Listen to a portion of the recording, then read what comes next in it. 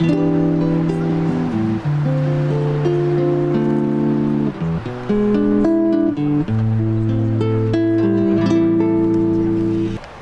another side to the nuclear discussion, and that's nuclear power and the consequences that we saw a few years ago at Fukushima. And so now we want to invite Chizu Hamada, who will speak on the links between nuclear weapons, nuclear power, and the ongoing dangers of Fukushima. You know, when things leave the news, we often don't think about them, and so this is an important reminder that we're still living with the consequences of what happened there. Chizu is a San Francisco business owner and spokesperson for the No Nukes Action Committee, a group of Japanese citizens, Japanese Americans, and others who came together after the 2011 earthquake, tsunami, and meltdowns at the Fukushima Daiichi nuclear power plant. Ohayou gozaimasu. Good morning. I was born in Tokyo, Japan, 3 years after the United States of America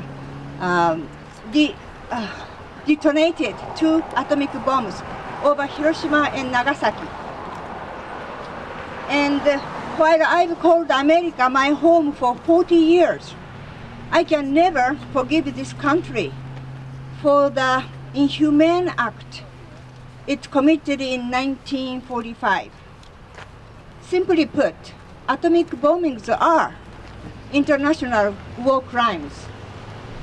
But I am grateful to see you gather here.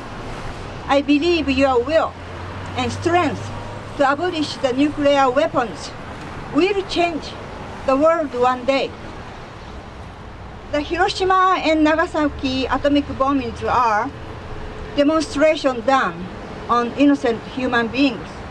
The USA government needed to show their might and power, and they succeeded. The rest of the world, USA had the most powerful weapons in the history of man. But when I think of these bombings, I always think of victims and their sufferings.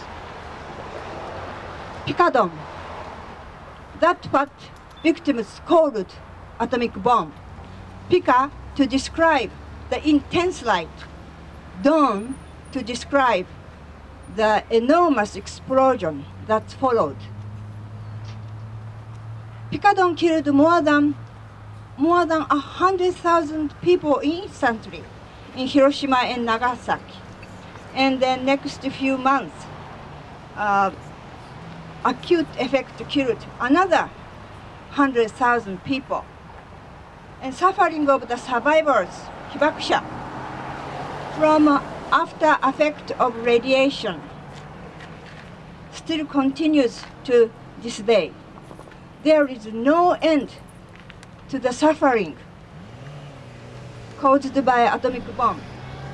The USA has spent billions of dollars to develop these new nuclear weapons and technology, and of course, they have looked for the way to recoup their investment. That's where nuclear power plants come in. The USA sold nuclear power plants to Japan, and Japan regretfully bought them. Imagine that Japan, a country that suffered so much from atomic bomb, decided that nuclear power was a good choice. Because American government was cunning and sly, and Japanese government was stupid and vain. And the Japanese government wanted to own the nuclear technology and the weapons. Since then, 54 nuclear power plants have sprouted like a mushroom on an earthquake-prone island. 54 plants. And 3 years and 5 months ago, Fukushima Daiichi nuclear power plant melted down when a huge earthquake and tsunami struck Japan. Were we supposed to be surprised to rely on a technology with a history of calamity?